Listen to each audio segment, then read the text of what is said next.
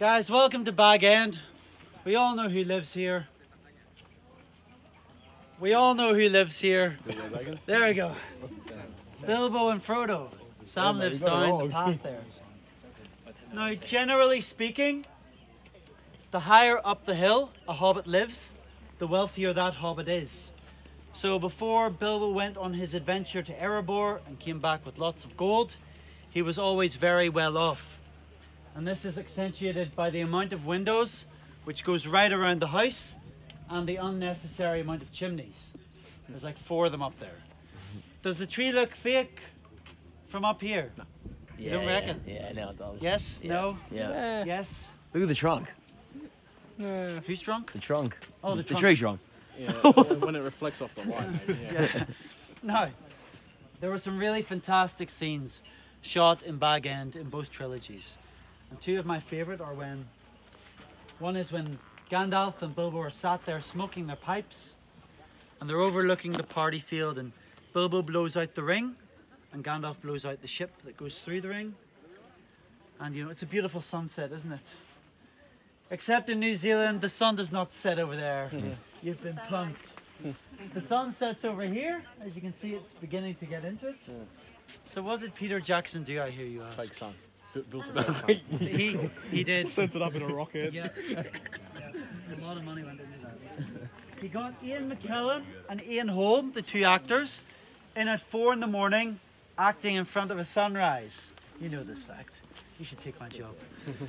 And basically, they took their footage and they acted, and they took that footage back to the studio and they pressed rewind. So the sunrise became a sunset. Filmmaking 101. And at a time where films are almost CGI heavy, Peter Jackson was using little camera tricks to create certain things. Now, the other scene that I love, maybe you don't, is when Gandalf steps inside and he jingles his head off the chandelier.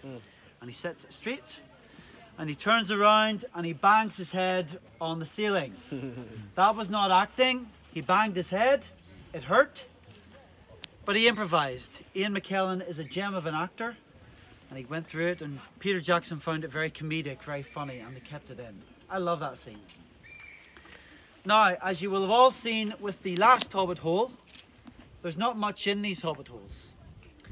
All the Hobbit holes you see here today were shot purely for the exterior, and all the interior shots were shot in Wellington in the studio.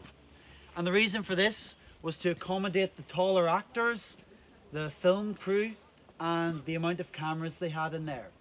So we have an exact replica of Bag End in Wellington. We have a replica of the Green Dragon. And we try and fool you to think there's something inside here anyway, but it goes about 4 meters back and we're back to wood and gravel. Now there's 158 shooting locations in New Zealand for the Lord of the Rings. Obviously Hobbiton is the most famous, but if you've got a spare few weeks and a good car, I definitely recommend doing a road trip. That's why I initially came to this country before I got here. We're going to go down the hill and we're going to do a horseshoe bend, and we make our way to the party field. It is very easy for the grip to disperse, for our fellowship to break. Try and stay nice and close, grab a few photos along the way, because I have some really good facts about the party field. Sound good? Yep. Excellent.